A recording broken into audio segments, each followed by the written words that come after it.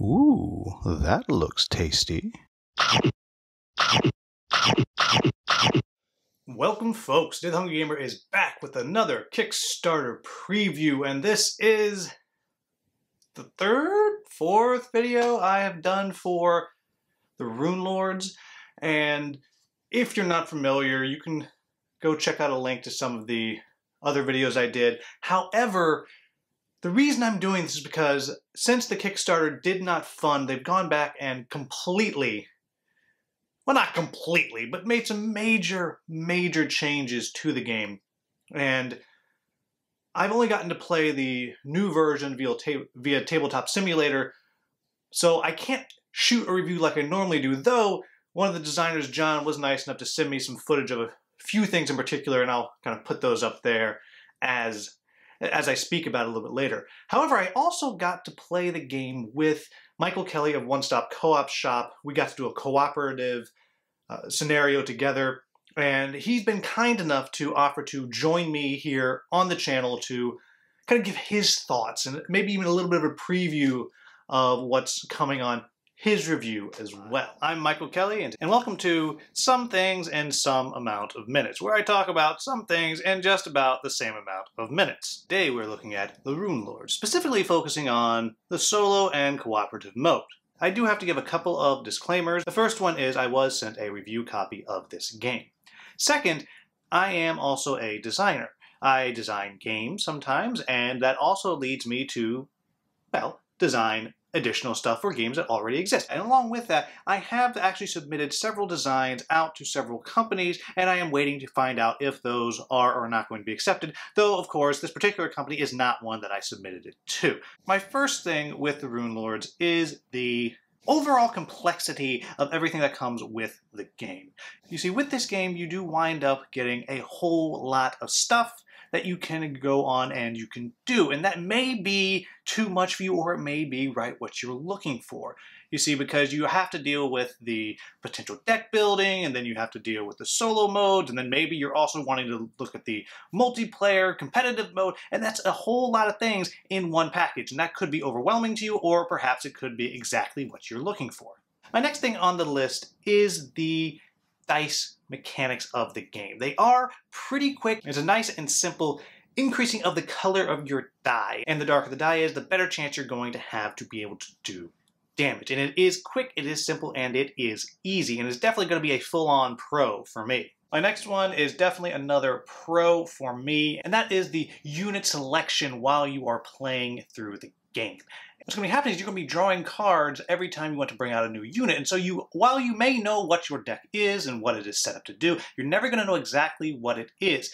And you couple that with the fact that there is no summoning cost or anything like that. Each turn you can always bring out more units. It does make for a game that moves along pretty quickly, and every time you play is fairly varied. Then my next one on the list is going to be a mix. Though it is leaning pro with a little bit of leaning towards the con, and then if you really look closely, it does lean a bit back towards the pro. That is the overall complexity of the game. What I mean by that is there are a whole bunch of tactical considerations that you have to take into play. You are dealing with a whole variety of status tokens, a whole variety of bonuses that you may get depending on exactly where you are behind the opponent that you're trying to attack. There is disengagement attacks, opportunity attacks. You're dealing with a whole variety of different terrains, and how does that work, and who gets to skip what terrain.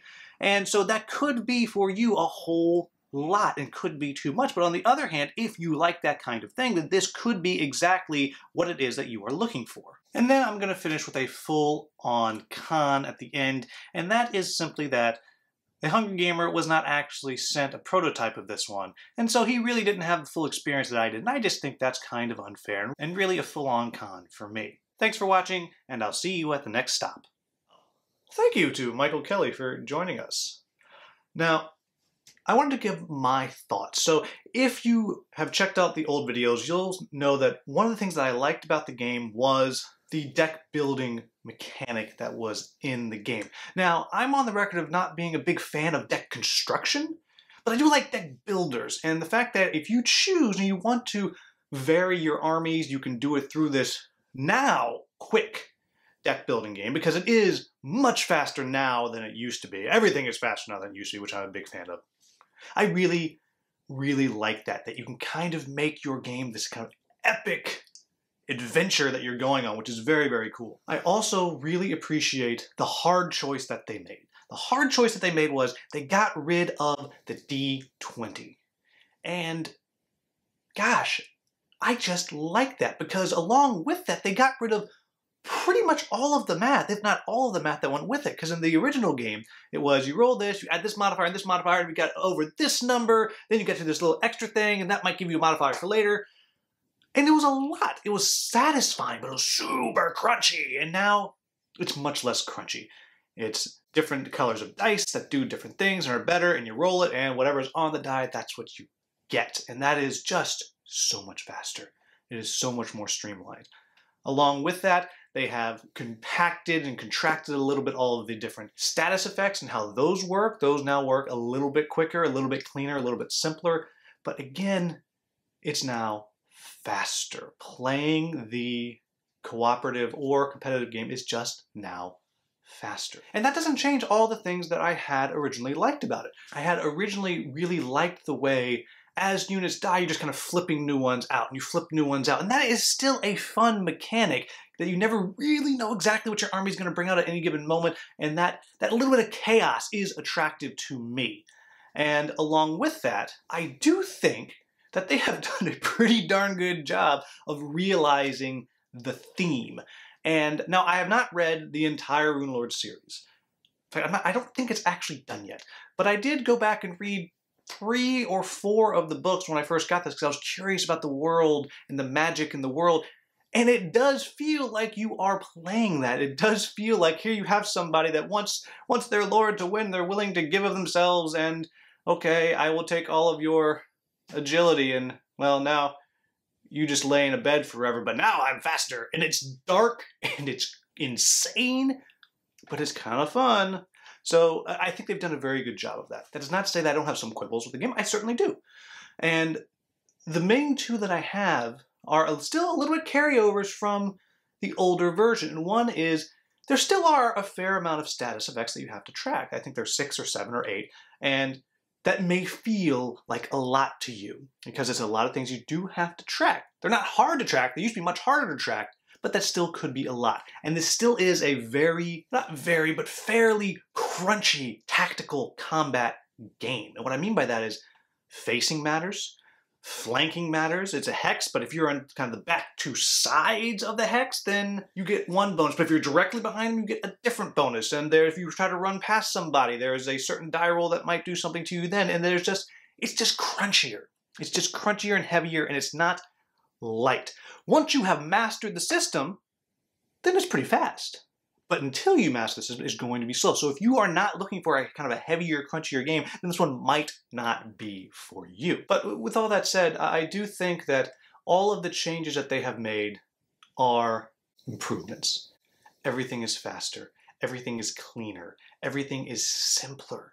And I really think that makes this game more exciting than it was before. And I was pretty high on the game. I thought it was fun. I thought it was a lot. And I was really bad at it. I mean, I'm still bad at it, but it's not quite so much anymore. And I like that. I think that is a boon, and I think they have done a good job of listening to the feedback they got and making those changes. So with all that said, go check out some of the other videos that have a little more gameplay. Check out Michael Kelley's from One Stop Co-op Shop. I believe he's actually doing a full playthrough of one, so you can kind of get an idea of what is going on. And you can also find links to my old videos down in the description. I will warn you now, they are old, the sound quality is worse, the video quality is worse, and the rules have changed. But if you are curious to see where they were and where they are now, that's where you can find that. And obviously, a big thank you to Michael Kelley for letting me send him up for this video. If you couldn't figure it out, that was not actually Michael Kelley. But as always, if you found this video useful, please like, subscribe, and share. Thank you so much for watching. Have a wonderful, wonderful day.